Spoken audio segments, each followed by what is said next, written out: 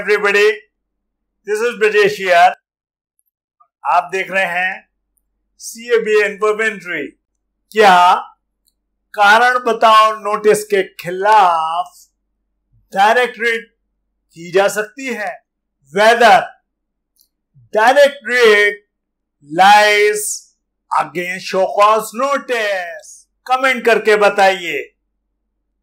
The High Court observed that though this issue is no longer res integra, as there are numerous decisions on this point, but parties keep on trying their luck at the court to directly challenge show cause notices under Article 226 of the Constitution of India।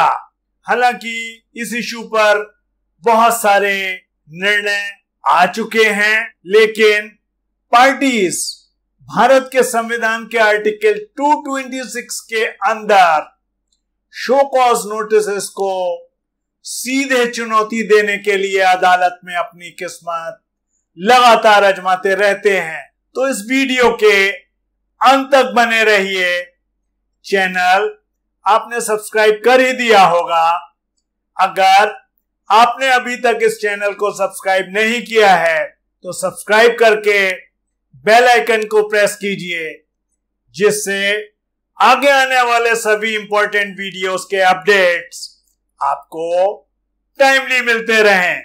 In A case SSC challenged a show cause notice which was issued under section 11 subsection 4 of the Central Excise Act, read with section 174 of the Chhattisgarh GST Act, to challenge show cause notice which was issued, where the allegation was that the SSC misdeclared the maximum packing speed of the pan masala pouch making machines installed at its factory and thereby short paid the central excise duty amounting to rupees 41.10 crores। SSC ने एक कारण बताओ notice को चुनौती दी,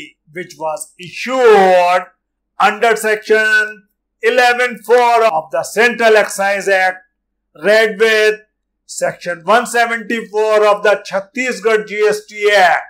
ये आरोप लगाया गया था कि SSC ने अपने कारखाने में स्थित पान मसाला पाउच बनाने की मशीन की अधिकतम पैकिंग गति को गलत घोषित किया और इस तरह 41.10 करोड़ रुपए की central excise duty short paid की।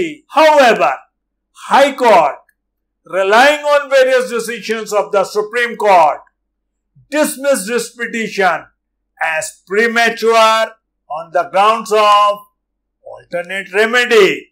High Court ने सुप्रीम कोर्ट के वेरियस डिसीजंस पर रिलाई करते हुए वैकल्पिक उपाय के आधार पर ऑन ऑल्टरनेट रेमेडी इस रिट को एज प्रीमैच्योर मानते हुए डिसमिस कर दिया।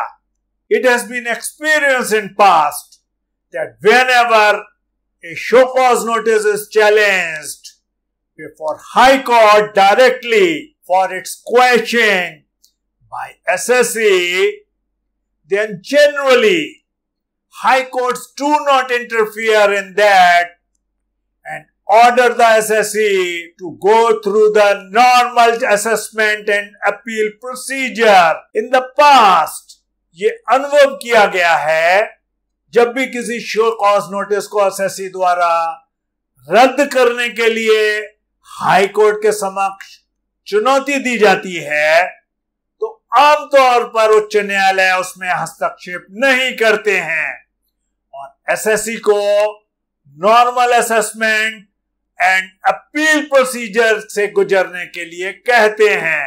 Therefore, challenging show cause notice directly is always a tough task, and unless the show cause notice is wholly without jurisdiction or against the law, writ is either not allowed or is allowed very rarely.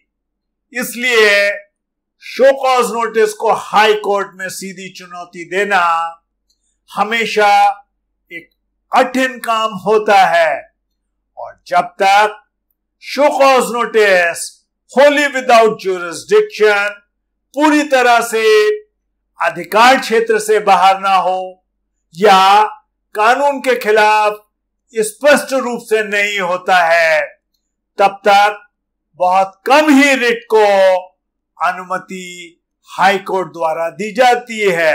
बहुत ही कम high court द्वारा writ को quash किया जाता है।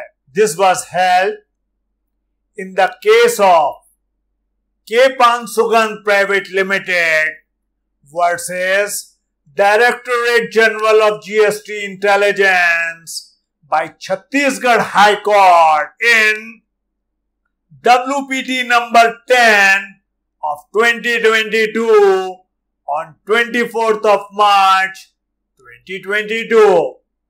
Comment करके बताइए, क्या अब भी आप डायरेक्टली शो कॉज नोटिस को हाई कोर्ट के सामने रिट में चैलेंज करना चाहेंगे? तो उम्मीद करता हूं आपको इस वीडियो में बताई गई जानकारी पसंद आई होगी।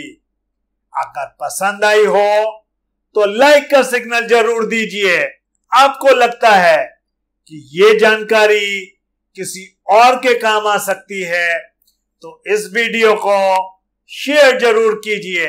इसी तरह के वेरियस कॉम्प्लेक्स टॉपिक्स मैं सिंप्लीफाई करता हूं अपने YouTube चैनल CABA इन्फोवेंट्री पर।